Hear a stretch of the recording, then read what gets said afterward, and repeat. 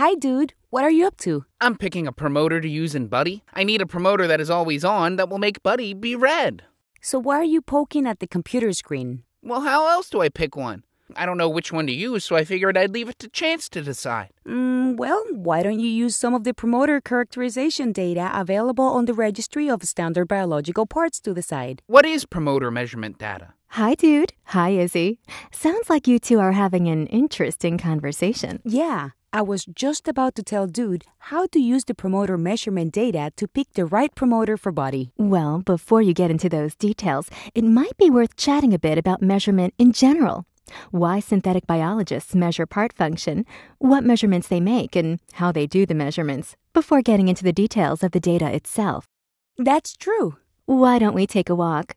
Get some fresh air while we talk. Measurement is a key aspect of science and engineering. It lets you quantify the function of a part or component and compare its function to that of others. Unfortunately, in synthetic biology, we're still figuring out what are the most useful measurements to make for genetic parts and devices. What do you mean? Why don't we just measure everything for every part? Well, that can pretty quickly lead both to a lot of wasted time in making measurements that don't matter, as well as an overwhelming amount of information. Ideally, we'd like to be able to only measure those characteristics of a part that you need to know in order to decide whether the part will work in your system of interest. For example, when I bought a computer recently, I care about how big the hard drive was and how much memory it had, because those were two performance metrics that I could use to figure out whether the computer would be sufficient for my needs. Well, in the case of Buddy, I just need to know which promoter to use that will make him red. But how red do you want Buddy to be? Should Buddy be pink, red, or dark red? To make decisions like that, you might need to know a bit more about how strong the promoter is. Exactly.